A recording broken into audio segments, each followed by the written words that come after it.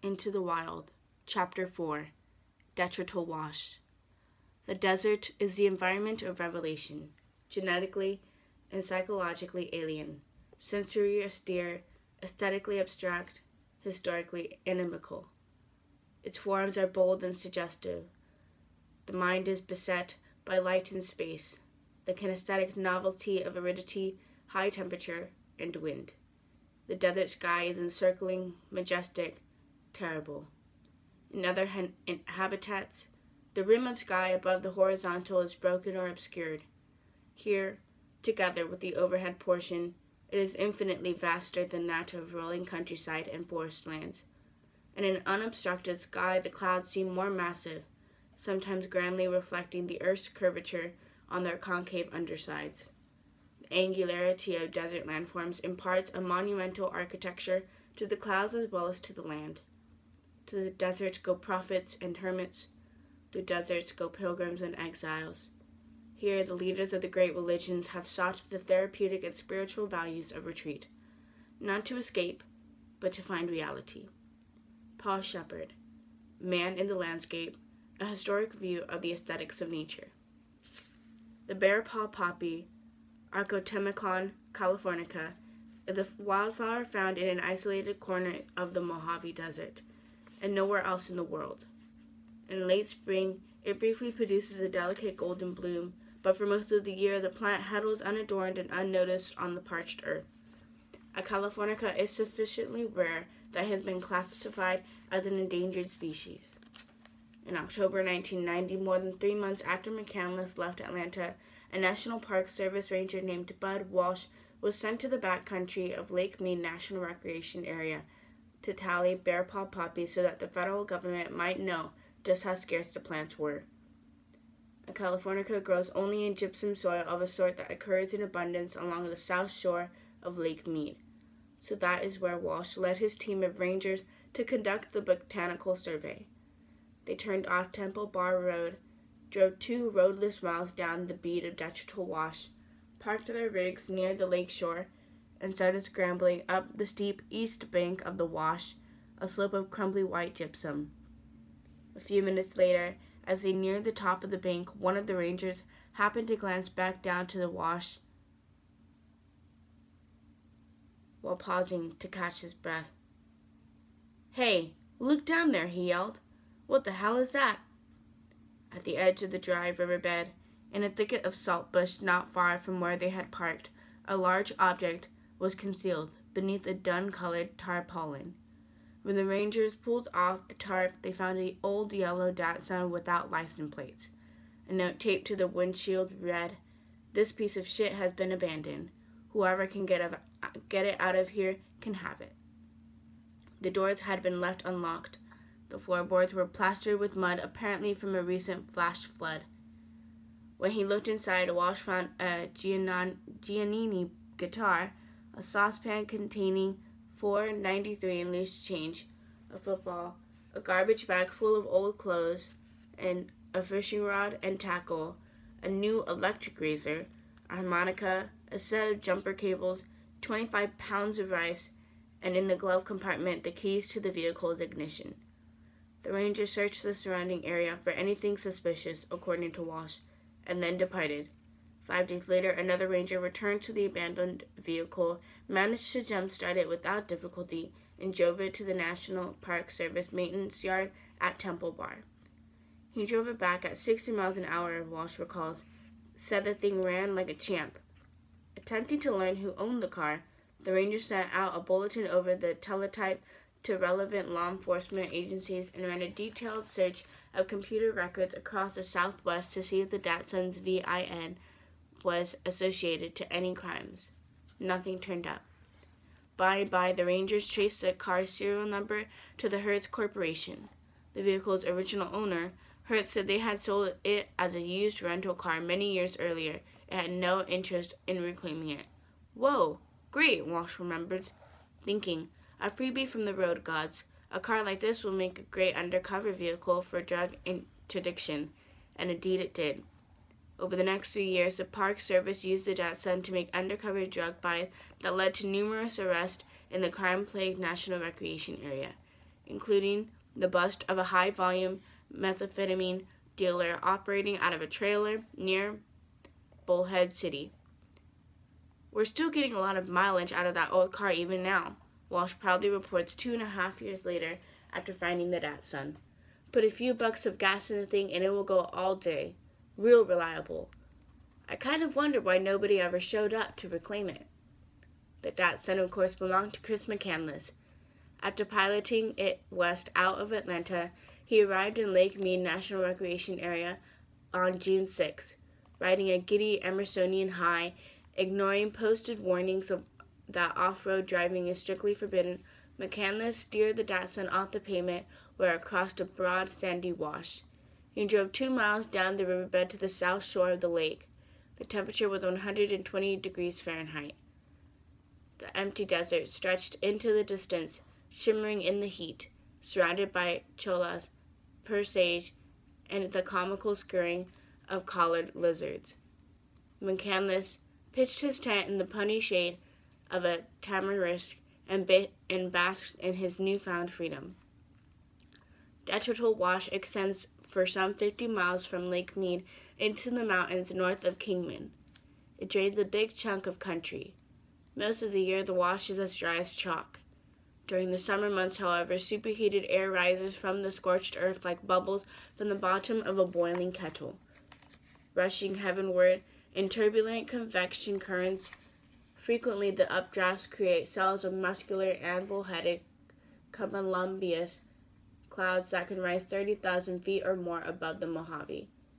2 days after McCandless set up camp beside Lake Mead, an unusually robust wall of thunderheads reared up into the afternoon sky, and it began to rain, very hard, over much of the Detrital Wash. McCandless was camped at the edge of the wash, a couple of feet higher than the main channel, so when the bore of brown water came rushing down from the high country, he had just enough time to gather his tent and belongings and save them from being swept away. There was nowhere to move the car, however, as the only route of egress was now a foaming, full-blown river. As it turned out, the flash flood did not have enough power to carry away the vehicle or even do any lasting damage, but it did get the engine very wet, so wet that when McCandless tried to start the car thereafter, the engine wouldn't catch, and in his impatience he drained the battery. With the battery dead, there was no way to get the Datsun running. If he'd hoped to get the car back to the paved road, McCandless had no choice but to walk out and notify the authorities of his predicament. If he went to the rangers, however, they would have some irksome questions for him. Why had he ignored posted regulations and driven down the wash in the first place? Was he aware that the vehicle's registration had expired 2 years before and had not been renewed? Did he know that his driver's license was also expired and the vehicle was uninsured as well? Truthful responses to these queries were not likely to be well received by the rangers. McCandless would endeavor to explain that he answered to statutes of a higher order, that, as a latter-day adherent of Henry David Thoreau, he took a gospel of the essay on the duty of civil obedience, and thus considered it his moral responsibility to flout the laws of the state.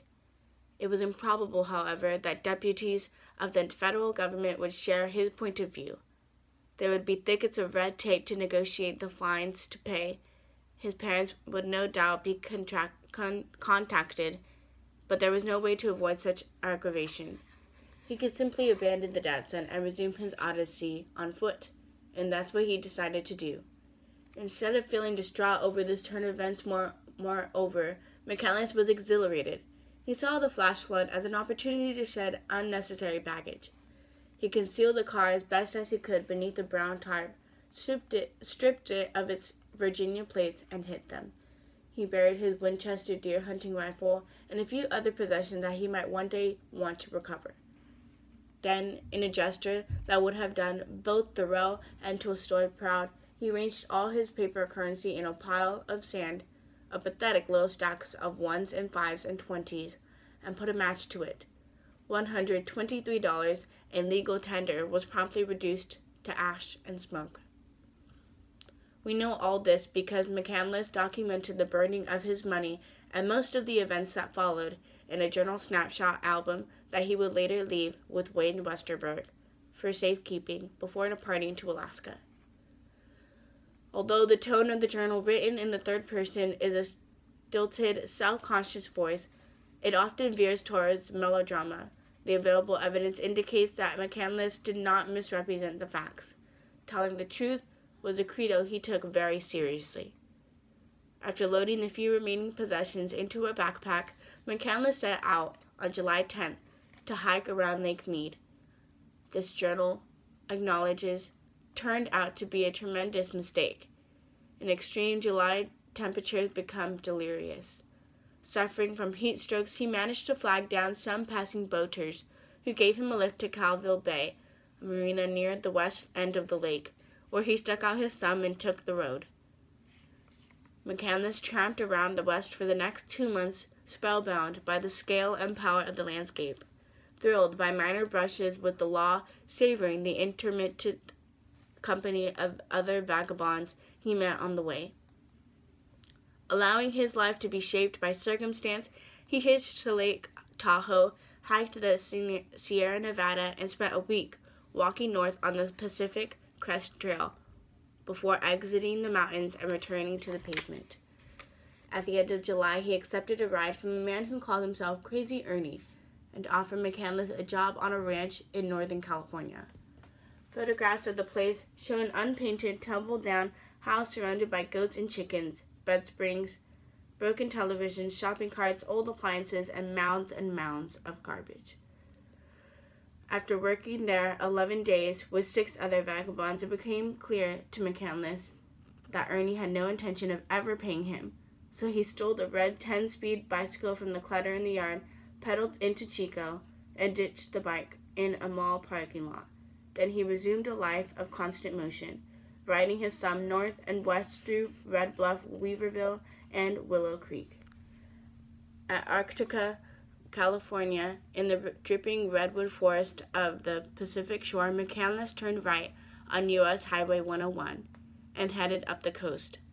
60 miles south of the Oregon line near the town of Orick, a pair of drifters in an old van pulled over to consult their map when they noticed a boy crouching in the bushes off the side of the road.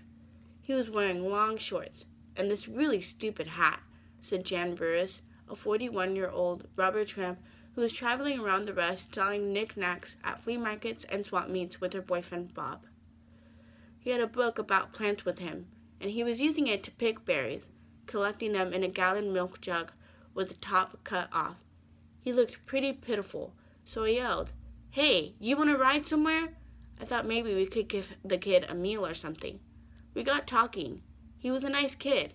Said his name was Alex, and he was big time hungry. Hungry. But real happy. Said he had been surviving on edible plants he identified from the book. Like he was really proud of it. Said he was tramping around the country, having a big old adventure. He told us about abandoning his car, about burning all his money. I said, "Why would you do that?" Claimed he didn't need money. I have the son about the same age Alex was, and we've been estranged for a few years now. So I said to Bob, "Man, we gotta take care of this kid. We need to school him about some things." Alex took a ride from us up to Orick Beach, where we were staying, and camped with us for a week. He was a really good kid. We thought the world of him. When he left, we never expected to hear from him again, but he made a point of staying in touch for the next 2 years. Alex sent us a postcard every month or two. From Orick, McCandless continued north up the coast. He passed through Pistol River, Coos Bay, Seal Rock, Manzanita, Astoria, Hoquiam, Hump Tulips, Queets, Forks, Port Angeles, Port Townsend, Seattle. He was alone, as James Joyce wrote of Stephen Dedalus, his artist as a young man. He was unheeded, happy, and near to the wild heart of life.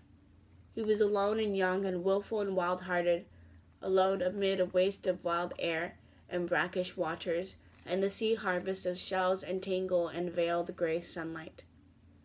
On August 10th, shortly before meeting Jan Burris and Bob, McCandless had been ticketed for hitchhiking near Willow Creek in the gold mining country east of Eureka. In an characteristic lapse, McCandless gave his parents his Annandale address when the arresting officer demanded to know his permanent place of residence. The unpaid ticket appeared in Walt and Billy's mailbox at the end of August. Walt and Billy, terribly concerned over Chris's vanishing act, had by that time already contacted the Annandale police, who had been of no help. When the ticket arrived from California, they became frantic. One of their neighbors was the director of the U.S. Defense Intelligence Agency, and Walt approached this man, an Army general, for advice. The general put him in touch with a private investigator named Peter Kalitka, who had done contract work for both the DIA and the CIA. He was the best. The general assured Walt, if Chris was out there, Kalitka would find him. Using the Willow Creek ticket as a starting point, Kalitka launched an extremely thorough search, chasing down leads that led as far afield as Europe and South Africa. His efforts, however, turned up nothing until December, when he learned from an inspection of tax records that Chris had given away his college fund to Oxfam.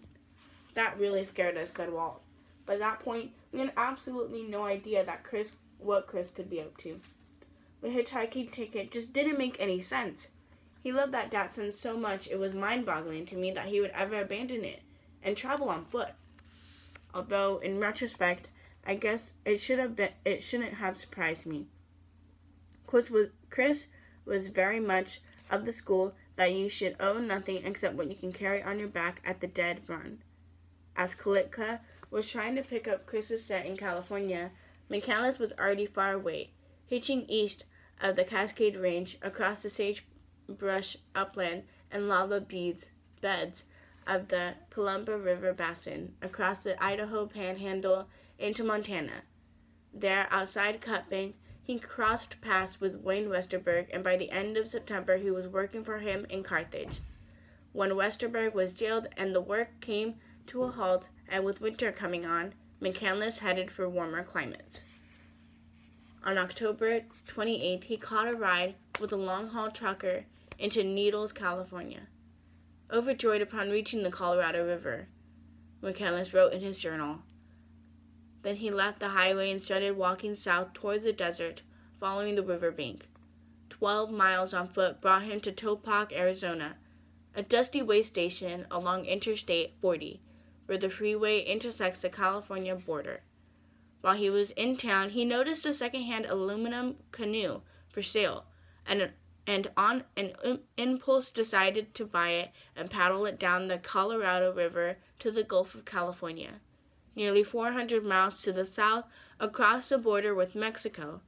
This lower stretch of the river from Hoover Dam to the Gulf has little in common with the unbridled torrent that explodes through the Grand Canyon. Some 250 miles upstream from Topak, emasculated by dams and diversion canals, the lower Colorado burbles indolently from reservoir to reservoir through some of the hottest, darkest country in the continent. McCandless was stirred by the austerity of this landscape, by its serene beauty. The desert sharpened the sweet ache of his longing, amplified it, gave shape to it in sere geology and clean slant of light. From Topak, McCandless paddled down south to Lake Havasu under a bleached dome of sky, huge and empty. He made a brief excursion up the Bill Williams River, a tributary of the Colorado, then continued downstream to the Colorado River Indian Reservation, the Cibola National Wildlife Refuge, the Imperial National Wildlife Refuge. He drifted past Saguaros and Alkali Flats, camped beneath escarpments of naked Precambrian stone. In the distance, spiky chocolate-brown mountains floated on eerie pools of mirrors. Leaving the river for a day to track a herd of wild horses, he came across a sign warning that he was trespassing on the U.S. Army's highly restricted Yuma Proving Ground. McCandless was perturbed not in the least. At the end of November, he paddled through Yuma, where he stopped long enough to replenish his provisions and send a postcard to Westerberg in care of Glory House, the Sioux Falls work-release facility where Westerberg was doing time. Hey Wayne, the card reads, how's it going? I hope that your situation has improved since the last time we spoke. I've been tramping around Arizona for about a month now. This is a good state. There's all kinds of fantastic scenery and the climate is wonderful. But apart from sending greetings, the main purpose of this card is to thank you once again for all your hospitality. It's rare to find a man as generous and good-natured as you are. Sometimes I wish I hadn't met you. Tramping is too easy with all this money. My days were more exciting when I was penniless and had to forage around for my next meal. I couldn't make it now without the money. However, as there is very little fruiting agriculture down here at this time. Please thank Kevin again for all the clothes he gave me. I would have froze to death without them. I hope he got that book to you. Wayne, you should really read War and Peace. I mean it when I say that you had one of the highest characters of any man I'd ever met. That it's a very powerful and highly symbolic book. It has things in it that I think you will understand, things that escape most people. As for me, I've decided that I'm going to live this life for some time to come. The freedom and simple beauty of it is just too good to pass up. One day I'll get back to you, Wayne, and repay you for your kindness. A case of Jack Daniels, maybe? Till then, I'll always think of you as a friend. God bless you, Alexander. On December 2nd, he reached the Morelos Dam and the Mexican border. Worried that he would be denied entry because he was carrying no identification, he sneaked into Mexico by paddling through the dam's open floodgates and shooting into the spillway below. Alec looks quickly around for signs of trouble, his journal records, but his entry of Mexico is either unnoticed or ignored. Alexander is jubilant. His jubilance, however, was short-lived.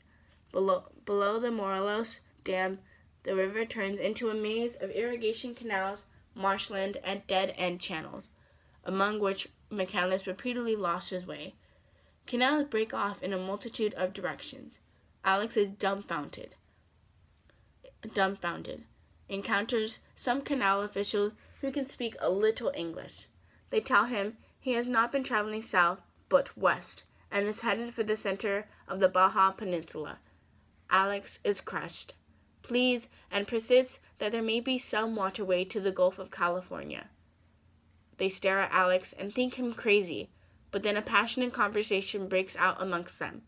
Accompanied by maps and the flourish of pencils, after 10 minutes they present to Alex a route which apparently will take him to the ocean. He is overjoyed and hope bursts back into his heart. Following the map, he reverses back up the canal until he comes upon the Canal de Independencia, which he takes east. According to the map, this canal should bisect the Hualteco Canal, which will turn south and flow all the way to the ocean. But his hopes are quickly smashed when the canal comes to a dead end in the middle of the desert. A reconnaissance mission reveals, however, that Alex has merely run back into the bed of the now dead and dry Colorado River. He discovers another canal about a half mile on the other side of the riverbed. He decides to portage to this canal. It took McCandless most of 3 days to carry the canoe and his gear to the new canal. The journal entry for December 5th records, at last, Alex finds what he believes to be the Hualteco Canal and heads south. Worries and fears return as the canal grows ever smaller. Local inhabitants help him portage around a barrier. Alex finds Mexicans to be warm, friendly people, much more hospitable than Americans. The 6th. Small but dangerous waterfalls litter the canal. The 9th. All hopes collapse. The canal does not reach the ocean, but merely peters out into the vast swamp. Alex is utterly confounded and decides he must be close to ocean and elects to try and work a way through swamp to sea. Alex becomes progressively lost to a point where he must push canoe through reeds and drag it through mud. All is in despair. Finds some dry ground to camp in swamp at sundown. Next day, on the 10th, Alex resumes quest for an opening to the sea, but only becomes more confused, traveling in circles. Completely demoralized and frustrated, he lays in his canoe at day's end and weeps. But then, by fantastic chance, he comes upon American duck hunting guides who can speak English. He tells them his story and his quest for the sea. They say there is no outlet to the sea, but then one among them agrees to tow Alex back to his base camp behind a small motor skiff and drive him and the canoe in the bed of a pickup truck to the ocean. It is a miracle. The duck hunters dropped him in El Golfo de Santa Clara, a fishing village of the Gulf of California. From there, McCandless took to the sea, traveling south down the eastern edge of the Gulf. Having reached his destination, McCandless slowed his pace, and his mood became more contemplative. He took photographs of a tarantula, plaintive sunsets, windswept dunes, and the long curve of empty coastline. The journal entries become short and perfunctory. He wrote fewer than 100 words over the month that followed. On December 14th, weary of paddling, he hauled the canoe far up the beach, climbed a sandstone bluff, and set up camp on the edge of a desolate plateau. He stayed there for 10 days, until high winds forced him to seek refuge in a cave midway up the precipitous face of the bluff, where he remained for another 10 days. He greeted the new year by observing the full moon as it rose over the Gran Desierto, the Great Desert. 1,700 square miles of shifting dune, the largest expanse of pure sand desert in North America. A day later, he resumed paddling down the barren shore. His journal entry for January 11, 1991, begins a very fateful day. After traveling some distance south, he beached the canoe on a sandbar far from the shore to observe the powerful tides. An hour later, violent gusts started blowing down from the desert, and the wind and tidal rips conspired to carry him out to sea. The water, by this time, was a chaos of whitecaps that threatened to swamp and capsize his tiny craft. The wind increased to gale force. The whitecaps grew into high, breaking waves. In great frustration, the journal reads, he screams and beats canoe with oar. The oar breaks. Alex has one spare oar. He calms himself